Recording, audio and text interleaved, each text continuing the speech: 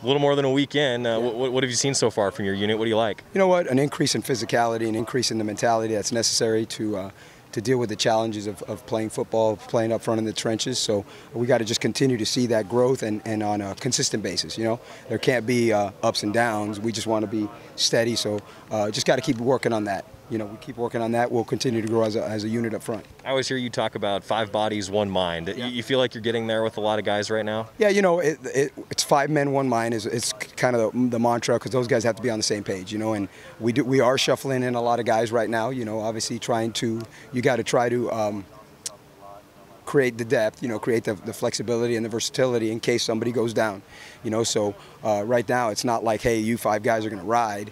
And so sometimes that communication, obviously, when you shuffle guys in and out, but they got to get used to it, you know, because you might have to do that during the course of a game. And if you really, truly preach competition, then you got to give, you know, those guys the opportunity to show themselves, right? So once you show, hey, you know what, I'm doing it at a high level with the 3s, you kind of, okay, let's see if he can go with the 2s. You put them with the 2s, okay, show they could do it with the 2s, okay, let's throw them in with the 1s. And then you're like, okay, you know, if he can hang with the 1s at our place, then okay, maybe he can hang with the 1s that the other opponents we're going to face. So that's kind of how you do it, you know. So there's a lot of shuffling around right now. So it's not like, are we developing that cohesiveness, that communication? Yeah, we work on it on a daily basis, but we're not just riding with 5 guys. You know, we've got to be able to create that depth. We got to be able to create, okay, if the starting right guard goes down, who are we going to slide over? You know, is it the backup right guard, or do you slide the right tackle there? And so that's what training camp is for. You know, training camp is for that. You know, right now we got a lot of guys that are playing in a right-handed stance and in a left-handed stance. It's something that we do in the winter, that we do in the summer. We kind of carry into fall camp, and then once we start getting about 10 days out from the game, then you start, then from game 1 against Fresno State, then you start to say, okay, listen, you're going to take all your reps on the left side or right side. So that's still a little bit of ways. Last year, you guys were the youngest offensive line in the country. Yeah. I mean, just how different is it this year compared to last year, having some of the experience in your room? Well, it's good, you know, that you know, obviously their eyes are a year older.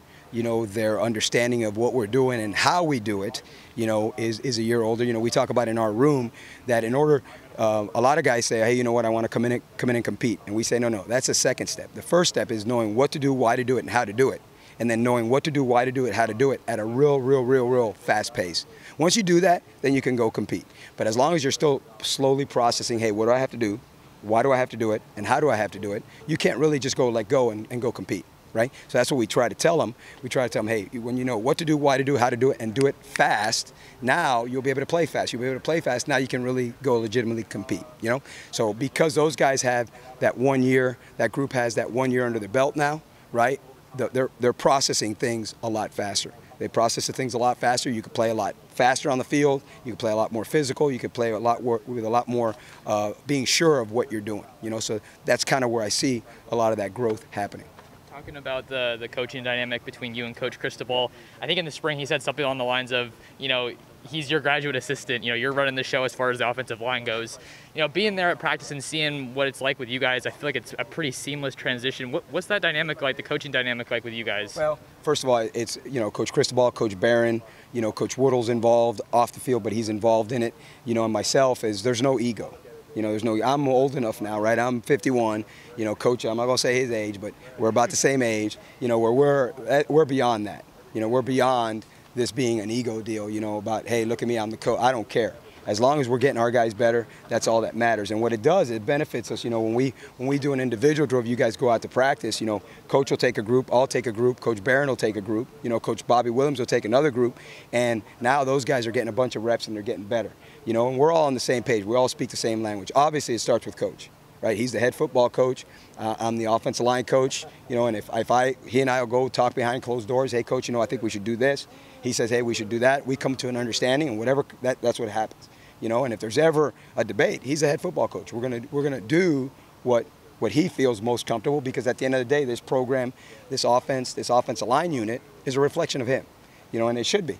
And it should be. So, I mean, we've known each other 37 years, okay? So we've known each other 37 years. So he and I are, if we weren't of like mind, of like DNA, of like beliefs and values, all right, we wouldn't be with each other. Yeah, that's just the way it is. We wouldn't be working with each other. So it's never an issue. There's not, hey, I'm gonna step on his toes. No, most of the time during practice we don't even say a word to each other, just because I'll be watching the left side of the line, he'll watch the right, or he's got to watch the defense. So it's awesome. It's easy to work for him. I know some guys say, hey, is it hard to work for a head coach who's also an offensive line guy? Not if he's got coach's personality and coach's values, and we're very like-minded. I believe he believes in power physical football. Well, so do I. I mean, so it's not like I believe in finesse and we should run this or run that.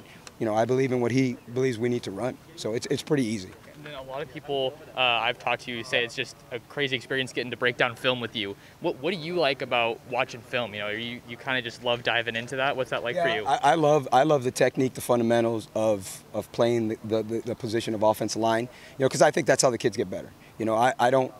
There's certain things that I love from an offensive scheme standpoint, but I'm not the offensive coordinator.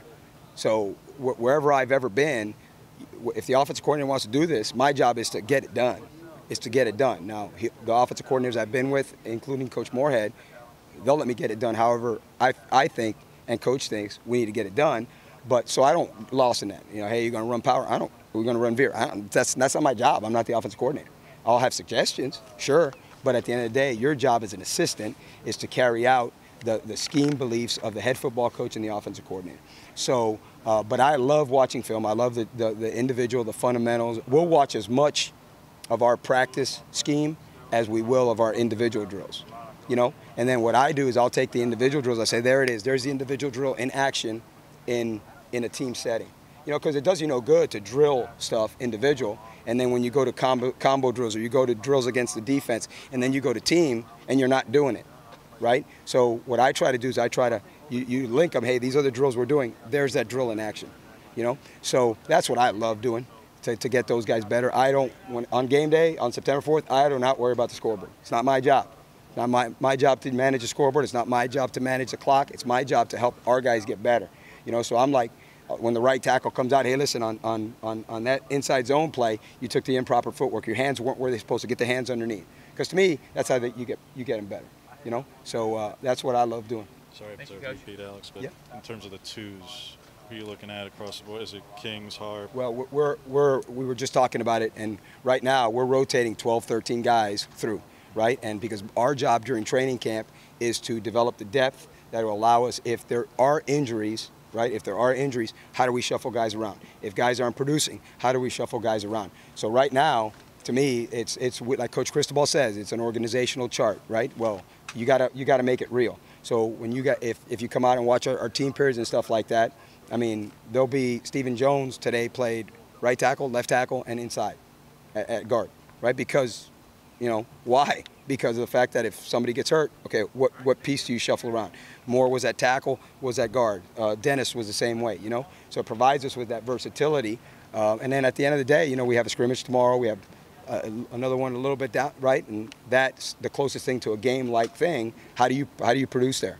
And then that's where you start developing that organizational chart starts to become a depth chart as the games approach. What is it like having just solid back after? It's awesome. It's awesome. He's a heck of a football player. Has played a lot of football. Played at Navarro Junior College. Has played here for us. So you're talking about a guy who was a veteran who was not around in the spring. He had to go home, take care of some stuff down in Hilo. He's back and he looks great. He's at 320 pounds. He's athletic. He's long. And so it's awesome to have him back. It's awesome to have him back, and he's part of the whole competition. Like we told Coach Cristobal told the players, competition. Everybody's always fired up for competition. Every player is always fired up for competition until it doesn't go your way. Right? And that's going to be the real deal, right? We have 20 offensive linemen in our room, and we play against Fresno State. I can't trot out 20 now. You trot out 5. So that's something that we're very open and blunt about it with our guys. There is going to be competition. At the end of the day, the best 5 guys are going to play. And if we have a 6th, a 7th, and an 8th guy to play, right?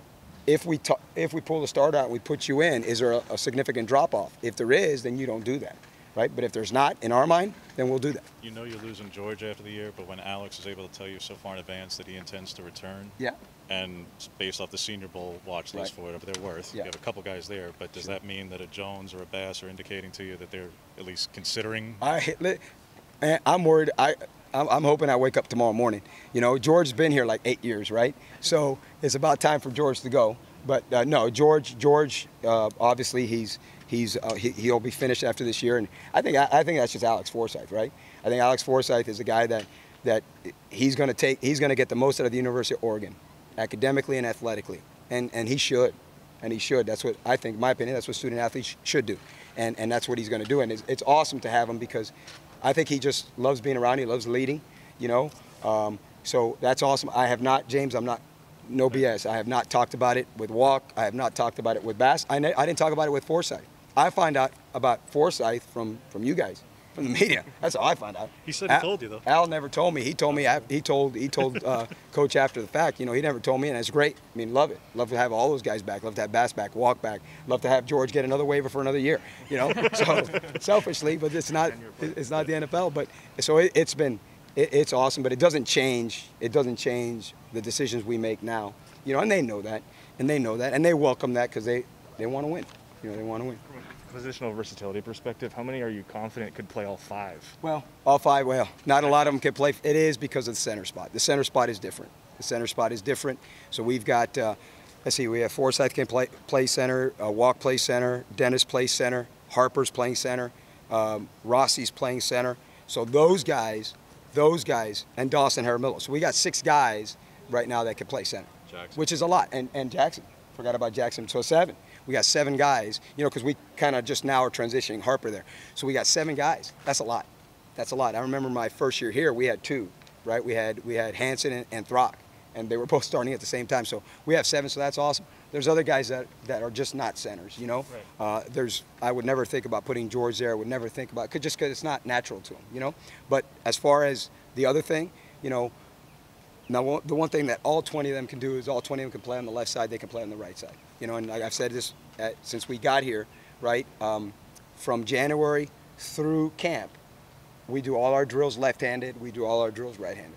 Every one of them. Now, when we get about 10 days out from the game, then we'll start, you know, the guys that are the starters, and you'll start focusing on that stance. The guys that are the backups, you don't have that luxury. The guys that are the backups, you've got to be able to go right-handed, left-handed, you know. So a kid like a Jonathan Dennis, he can play center for us, but he plays left guard for us. He also can play right guard for us, you know.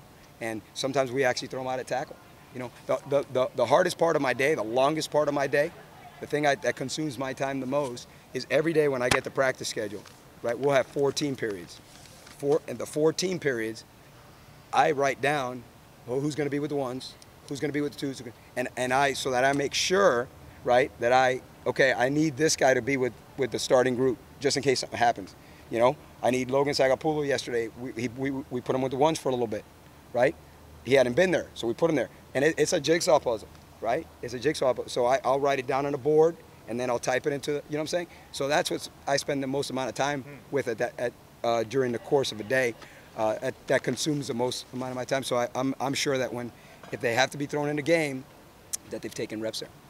What is it Last question. As an O-line coach, when the Oklahoma drill dies? You know what? I think a lot of the changes that NCAA has done have been positive. I think that's a really, really positive drill.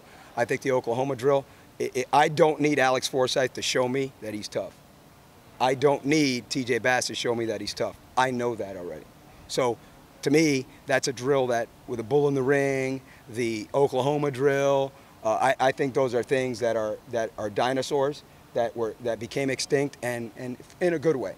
I don't think we need it. I think there's things that we do in our individual drills. There's things that we do against a defense that in a block recognition drill that we do every day. That's a lot more productive, a lot more effective than that. You know, you'll watch us in our practice. Our O linemen never jump over agility bags because you never jump over agility bags in a game. You know, I'm not a big fan, and thank God. You know, I'd rather run team pass than one-on-one pass rush, because one-on-one pass rush is not real.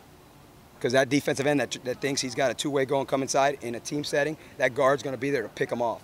You know, so I'm good. I'm good with it. I'm awesome with it. I'm glad they did away with it, and you know, we're good. It's not going to change us at all.